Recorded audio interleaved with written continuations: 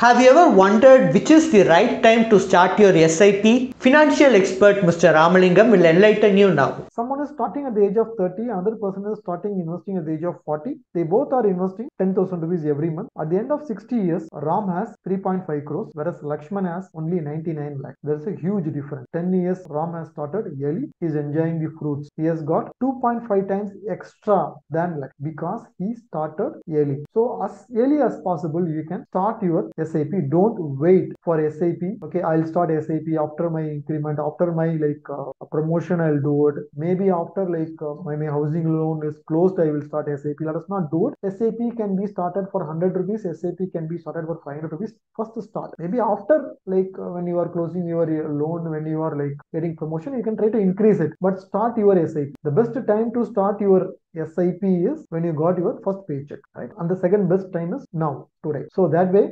please go ahead and start your SIP if you have not started so far. And on every occasion, like whenever you are getting increment, when you are getting married, or when you are having kids, slowly increase your SIP amount.